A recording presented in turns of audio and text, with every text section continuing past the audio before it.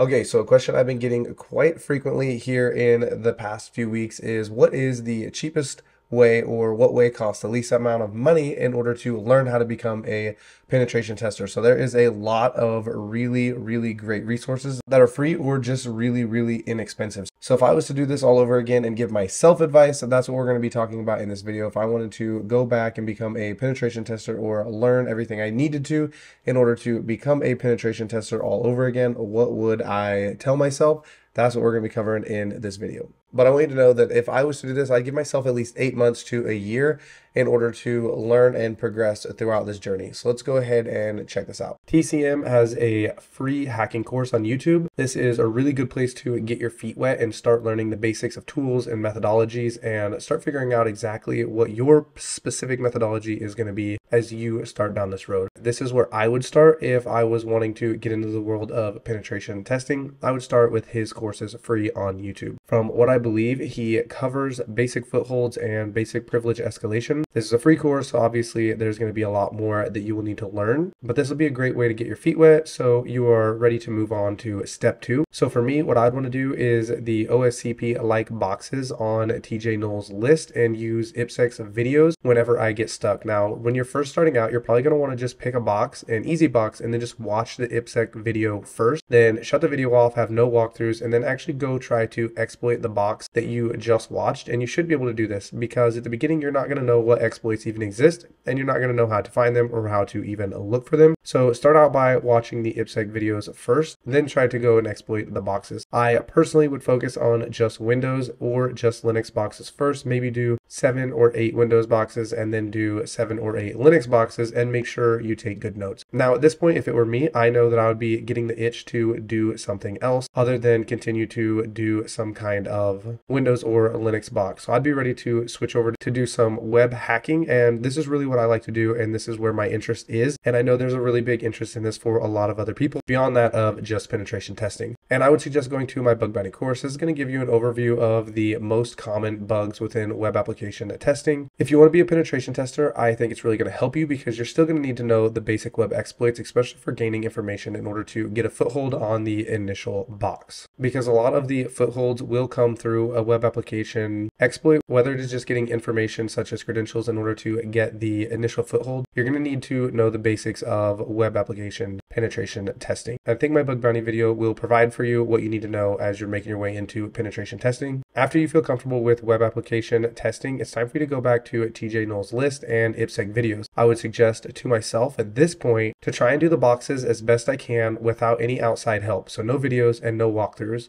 And if I get stuck, then go watch the Ippsec video and listen to his thought process. The reason for this is you need to start developing your own recon and enumeration techniques, and you're not going to gain any enumeration technique or develop your own style of hacking if you're just constantly following other people's videos and their walkthroughs. So you're going to need to, at this point, start doing some of the exploits and enumeration on your own without any videos. And then if you get stuck, you can go look for clues or watch an Ippsec video. And if you're still wanting to go the cheapest route at this point, when you start to feel really comfortable with the boxes on TJ Knowles' list, then go get a Hack the Box subscription to Dante. I have no idea how much this costs, but it is a great way to practice port forwarding and tunneling and lateral movements. I think it's going to be a little more difficult than what you would see on the OSCP if you choose to go that route. I haven't done a ton of research on this. I did do a 1-month subscription to Dante, and I think I ended up playing around with it for a whole of 3 days, and it did seem pretty good. So I would suggest going there if you need to practice port forwarding and tunneling and lateral movements, because you will need to know how to do this for exams. After I felt comfortable with port forwarding and tunneling, I would suggest you move toward whatever certifications you think are going to advance you and your career.